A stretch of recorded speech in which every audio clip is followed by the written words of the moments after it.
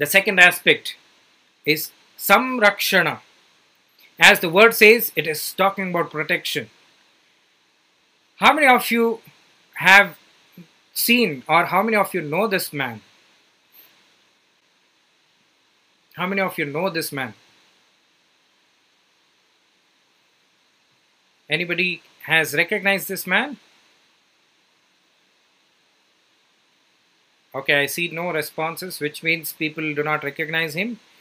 I'm sure the next person is very, very recognizable. Right? And now I would like to share the story of these two great leaders our country has ever seen. One of the first satellites was to be launched in 1979. The SLV-3 was the satellite launching vehicle. And what happened was very, very interesting. Mission director was APJ Abdul Kalam, and they reached Sriharikota, and satellite was all set to launch. And before the countdown had begun, a routine check was being conducted by the computer.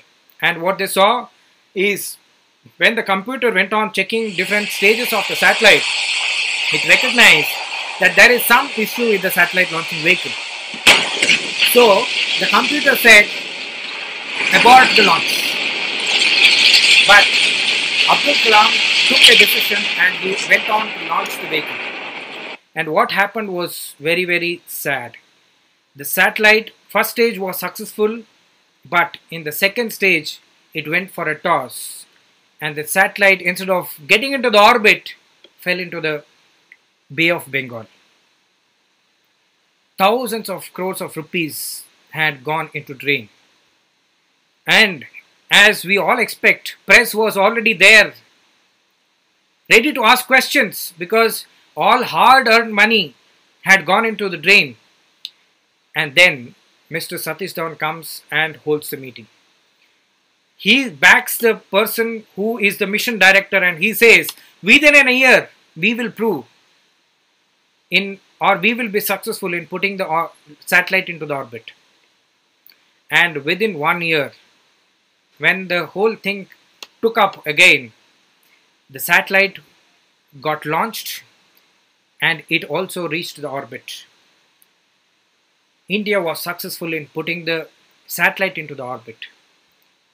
And then Satish Dhawan came to Abdul Kalam and said, now you go and hold the press conference.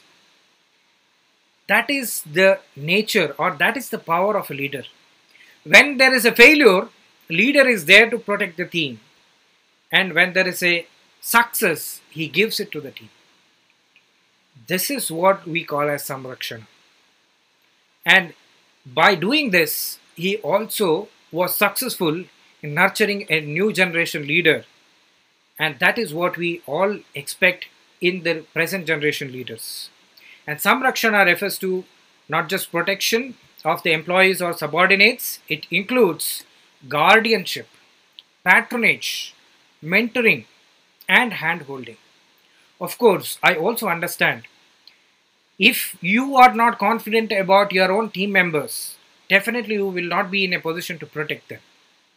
That is why I have included these aspects, that you have to be a guardian for them, you have to mentor them. Unless you train them, unless you make them skillful, definitely you will not be able to back them.